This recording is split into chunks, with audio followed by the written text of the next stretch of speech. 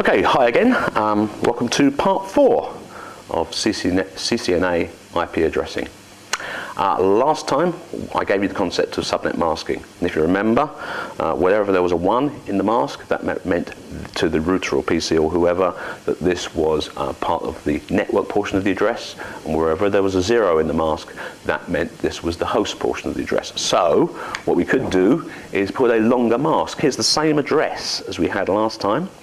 Remember, the address was 172.16.2.17, and what we've done is to apply a longer mask to it. So now the mask reads 255.255.255.0.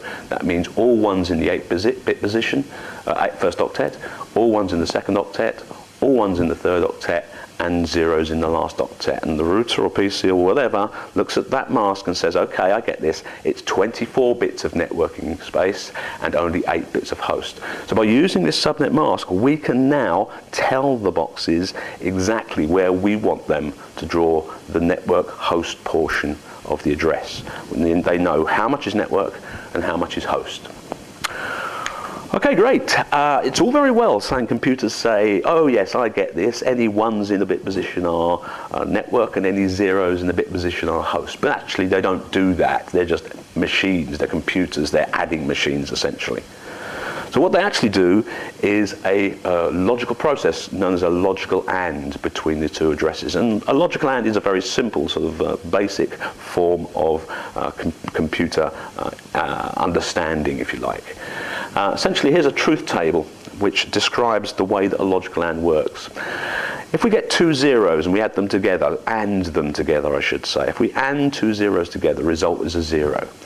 If we AND a 0 and a 1 together, the result is still 0. If we AND a 1 and a 0 together, the result is still 0.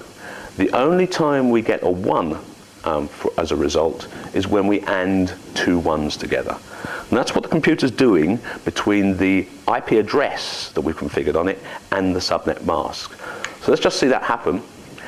Here's an IP address, 172.16.2.17, our old friend again. And what we've done is convert the whole address into binary.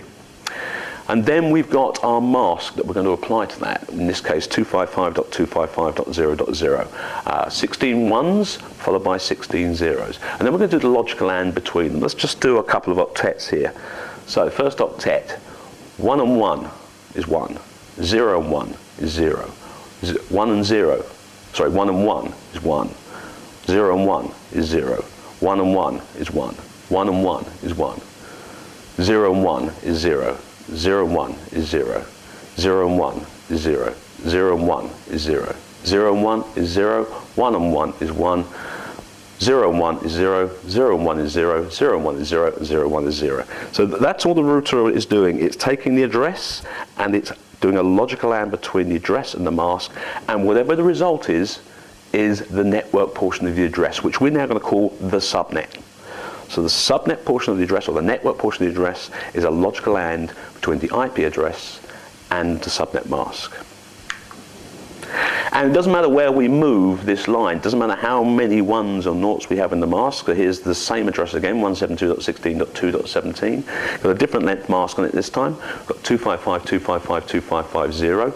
Computer does the logical AND between the two. Whatever the result is the network portion of the address. So in this case, we do the logical AND again. I'm not going to go all the way through it again. But if we go through it again, you find the subnet drops out when we convert it back into decimal as 172.16.2.0. And as I said, the computers don't care about these 8-bit octets. They're not interested in blocks of 8. It's only us that are interested in blocks of 8 so that we can talk about the IP addresses. So it doesn't care where you draw the mask. So here's again the same network address, the same IP address, 172.16.2.17. We're going to do a logical AND between that and a longer mask still. So this time we've got 28 bits of networking and only 4 bits of host. And if we convert that into decimal, the mask looks like this. It says 255, all 1s in the first 8 bits, 255, all 1s in the second 8 bits, 255, all 1s in the third 8 bits, but only the first 4 bits of the last octet are set for 1, with the last 4 bits being set to 0. And if we convert that into decimal, we get the last portion of the mask being 240. So it's 255, 255, 255, 240. Computer doesn't care, it does a logical AND between the IP address and the subnet mask, and the result is the subnet portion of the address, the network portion of the address. Now, it looks to us as though that might be a host address, but it's not. It's a network address. So the network is 172.16.2.16.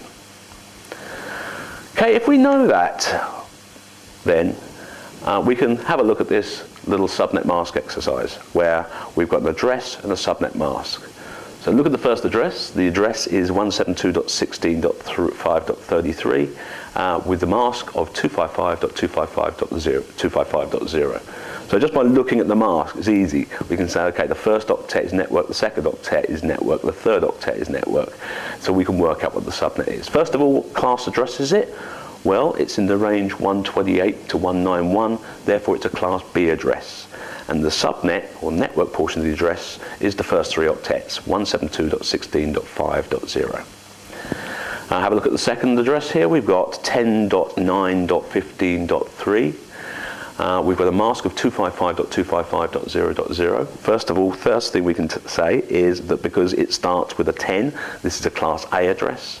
And the subnet portion of the address, or the network portion of the address as far as the root is concerned, is 10.9, the first two octets, .0.0. Remember, you always have to talk about the entire address, even if you haven't got the host portion set. Last one, the third one, 198.17.23.24 with a mask of 255.255.255.0. So it's a class C address because it's in the range 192 to 223. And also, we can tell what the subnet portion of the address is. It's 198.17.23.0, because the mask is 255.255.255.0. Okay, that's end of part 4. Thanks for listening again.